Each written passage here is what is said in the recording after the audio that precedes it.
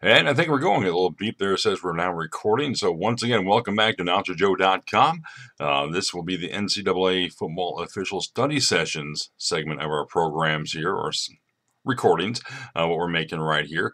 I have a quick little itinerary to keep me on point. I'll try to keep this quick and short today, down to the basics. The welcome, I guess I just did that. We'll combine that with the introduction. My name's Joe Wells, and I guess we'll combine it with a couple things here. So, Joe Wells, AnnouncerJoe.com. AnnouncerJoe.com is my original website. I started off as a radio and TV sports announcer in my first career. I got the website, I work on different projects online, and as I do different things, it just gets confusing. I get more websites, more pages, and so on and so forth. So even though this is an NCAA football officials training session, I will keep it on my Announcer Joe page just for simplicity's sake. If you go there, it basically directs you to a Facebook page and also to a YouTube channel. The YouTube channel is divided up in several different projects. I got different things I do on there, so just look for the series of videos. I forgot what they call it actually. The series of videos about sports officiating. I'll make one about NCAA football training specifically, and we'll have that on there ready to go when you check that out. So once again, thanks for checking things out. Introduction. My name is Joe Wells. Am I an all-star sports official in NLBL? No. I started officiating football about 15 years, about 30 years ago actually. I officiated for 15 years. Got out of it for some time due to work and moving and so forth. Was out of it for almost 15 years. Initially, I did get up to the collegiate level for small colleges and NCAA, which is National Christian College Athletic Association. So I did a lot of those type of games. Got out of it a couple years ago due to the official shortage and so forth. I got dragged back in. That's me on the outside there.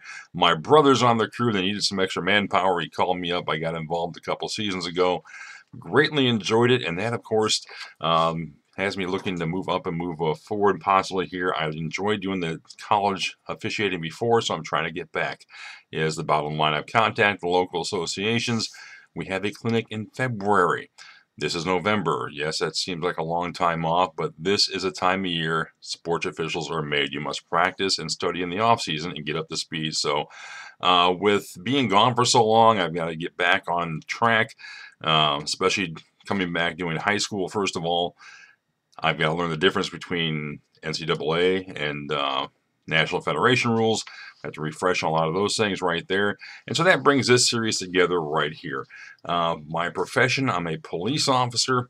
And as a police officer, I'm also a trainer and instructor. I find if I put things into a training format, such as this video right here, it's easier for me to learn as well. So like I said, I'm not an expert. I'm not an end-all, be-all type of person, but I am practicing myself. This helps me practice. If you want to watch it and help you out as well, hey, great. Let's make a little community here. We'll see what we can get going here. For this project, today I'm just going to do a quick introduction. Again, I said by profession, I'm a police officer. I'm on the midnight schedule, so right now it's almost 3 in the morning. Well, it is 3 in the morning. My normal lunch hour, so I'm sort of killing time on my day off and trying to get some things going here. Keep my regular schedule for midnight flow. As we study and as we practice this season, we'll be using this right here as my primary source, the Ready and Study Guide to NCAA Football Rules by George Demetrio. A couple notes. George is actually active on a couple of Facebook groups I'm with. Very approachable, very knowledgeable. He participates in the conversation, is a great guy. I met him online, basically. Been a great person to know. If you ever see him around, I'm sure just chit-chat with him and you see how he is, and he's always a wealth of knowledge. The author of this book and the Reading Study Guide, I will go over what this is very quickly here. I'll bring my high-tech training instruments out. So it's easier to read here and to get through here the first couple of pages. Now, I just bought this book last year when I got back into high school. A couple guys had it, and I looked it over, and I liked it, so I got it. Very good resource. Tells you about the people behind the book. George, look at that right there. He actually started officiating before I was born. That's over 50 years ago. Like I said, wealth of knowledge. It tells about his background right here. A lot of stuff going on. Rogers Redding, who originated the book in 1991. He is the national coordinator for college football officials. So we have some great resources and a lot of authority here with these two. So the Rogers format, followed by George keeping this alive and keeping the program going for year after year for this book and updating every year. A great thing to have. Now here is the basis of the Reading program. I'll go ahead and read the preface here right here. Simply knowing the rules will not make you a good official, but you cannot be a good official without knowing the rules. Thorough knowledge of the rules is a foundation for all that follows. Good mechanics are a much more visible officiating attribute, and mechanics manuals are written to get officials in the best position so they can view action to judge whether or not the rules are being followed. There is little value in being in the proper position if you don't know what to look for, and then are able to quickly determine if an infraction has occurred. Rules makers have tried to define game action and player acts with precision. An act is either permissible by rule or it's not. Good football officials must be able to go beyond that and understand the spirit and intent of the rules so they can be applied properly. Football is a game of advantage and disadvantage. Finally, rules knowledge is a volatile commodity. If you do not frequently review the nuances, they become forgotten. Here are some tips from the master himself. I've mentioned before, if you've seen my other training videos I did for high school this last year, trying to get myself up to speed, I said as a police officer, as a trainer, I find that if I put things in a training format, it's easier for me to learn, understand, and study. So I read this by Rogers Redding, this preface and the forward here. It really validated a lot of what I said before, and it's great to see, well, as I say, great minds think alike, is Rogers explained some things right here. On studying the rules. Quite often officials will ask me for advice on studying the rules. Many times I hear officials say, I studied that rule a lot, but I still have a very hard time with it. When someone tells me that they study the rules, often what they really mean is that they read the rules. Reading is an important part of studying, of course, but it's not the only thing. Reading and studying are different. They are related, to be sure, but they are definitely not identical. What's missing from this picture is writing. In my opinion, writing is an extremely important part of studying that most folks overlook, partly because they find writing to be hard work, and it is. But the payoff is powerful. A very smart friend of mine frames it this way. If you read an idea, you rent it. But if you write that idea, you own it. This principle can be applied to studying the rules. Same thing I've used for years for police training. I actually teach report writing, and I've told the guys several times I put my classes together, here's the information, now write it. And they say, well, especially nowadays in the modern age, people take their camera or their cell phone, take a picture of a page and think, okay, I've got it. No, that's just seeing it, that's just reading it. You should be able to write the rules down and write it down, and that's a great way to learn it and absorb it better. Here's the next part of this, is I really enjoy as well, and I talked about training and teaching being a better part of the learning process. Here are some tips I encourage you to try. When you have settled on a particular rule portion of the rule book to study, do these. First of all, read the rule. Number 2, write it out in your own words. Don't use rule speak, the jargon of the rule book. Instead, write out the rule by using words which you are comfortable. 3, explain or describe the rule without looking at the book to someone else. A fellow official, your wife, a coach, and especially to someone who would not be expected to know it. If you can't explain the rule to someone else, then you don't really understand it yourself. Good point. Excellent point. Training, teaching, learning can all be mixed together. Number 4, make up 2 or 3 play situations that illustrate the rule. Try to use plays that you have personally seen, ones that have some chance of actually happening, rather than off-the-wall stuff that are extremely unlikely of ever seen. Lots of folks love to play rulebook trivia by concocting outlandish plays, but I don't find this especially helpful. Scotty Reston, a former editor of the New York Times, once was asked what he thought about a certain issue in foreign policy. And his answer was, how can I know what I think about it until I read what I have written about it?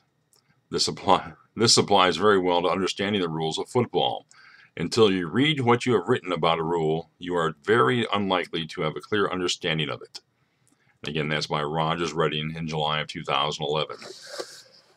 With the original format of the book. A great way to explain it right there. A couple ways to look. As I said, this format here, the Reading Study Guide, again, I've purchased this book. There's no type of promotion, nothing like this going on. This is something I found very helpful, so I'm going to share it with everyone here. And you heard Rogers writing his explanation about how to read, write, and put things in perspective.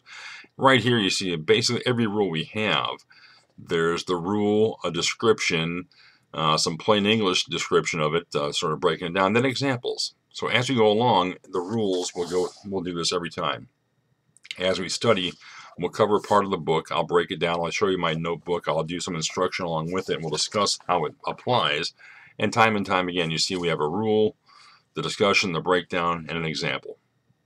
So this is what we're doing right here. Also some great graphics in here. Just open up the one just a minute ago, but of course I'm not going to be able to find it now.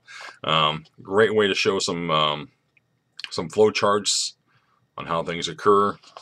There's some different areas of this in here as well. Some great tables. So if you want to stick around, basically we're going to be doing some practice and getting ready for February.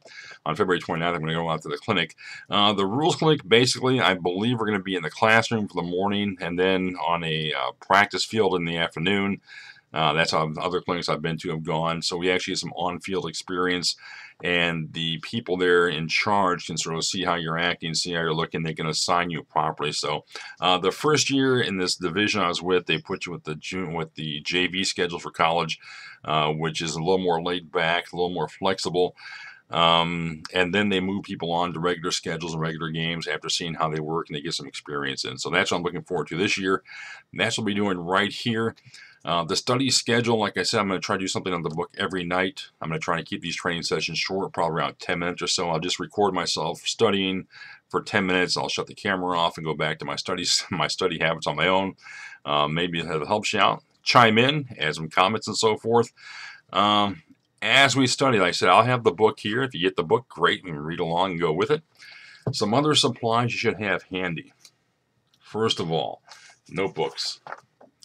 I just read Rogers' Redding's advice. Write the rules down. So you need notebooks. I use legal pads a lot. If you want to get yourself a bound book of some sort, we have one of our officials who is got a great background and a great history of officiating. Very knowledgeable rules person in my local association. He lives off of the composition guides you use for high school and college. Those are great. I like to use legal pads. I'll flip to the pages. I'll save the pages in page binders later on, so I have the access all the time. I also use Post-it notes. These are great things to have. These are Post-it notes with lines on it. And also cards, regular stock cards. I'll use that myself as well. So as we're going along, I suggest you get yourself a notebook, follow along, and write the notes down that I write. Write down some notes of your own. We'll get moving that way, and as we get things going here, like I said, chime in as we get moving. Today's is just a quick introduction. Hopefully tomorrow, or when you see the next video up, we'll have some actual content to it, and we'll get moving on. So chime in, let me know what you think about it, and we'll get some progress here as we adventure along our guide to studying for the NCAA Football Officials Program, and hopefully in February, I'll get myself moving forward up to the next level. So thanks a lot for tuning in. Once again, AnnouncerJoe.com will be the site for all this. We'll talk to you later on.